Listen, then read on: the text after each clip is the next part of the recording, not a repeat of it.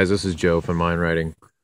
I just wanted to do my part and share a little something with you on how I get my mind right. Basically, when I get trapped in compulsive thinking, I try to create distance. So I try to sit there and think, all right, why am I going through this? Who is causing me this pain? What is the pain? I try to look at it without emotions. So I try to step back, create distance, and understand that it's only temporary. It's not something that's going to own me. It's not something that's going to, at the end of the day, kill me. So I may get a little upset or disturbed about it, and that means that, say, I'm not going to do this. I'm not going to put myself through this. I'm stronger than this. I'm going to make it out. The flip side to that coin is smiling. When you crack a smile, you will change the way you feel about things.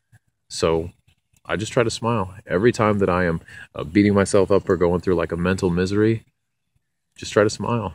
And it like literally makes me feel better, like right away. It's just a very small thing, a very small tweak that you can do. And I guarantee it'll change things for you.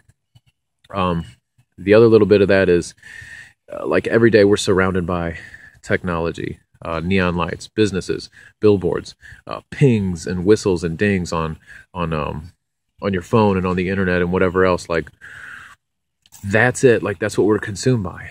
I mean, when's the last time, you went out into the middle of the wilderness and just sat there and just listened? And I'm talking about like when you look at a tree or when you look at birds or whatever, just like the Native Americans did, they treated them as family. They respected them. What I try to do is I look at these things as if it was like the first time I had ever seen them. So I try to watch the wind hit the leaves, try to watch the flow, and it literally is as if they're dancing. May sound cheesy to some, it may sound like a tree hug or whatever, I don't care, but I know that it makes me feel better. It helps me get my mind right. It helps me be calm and at ease. And among all those things, one of them is going to help. Either I get disturbed and I'm like, no, I'm not going to put up with this. Get a little frustrated by it, or you know what I mean, and just say, I'm stronger than this. Or smile.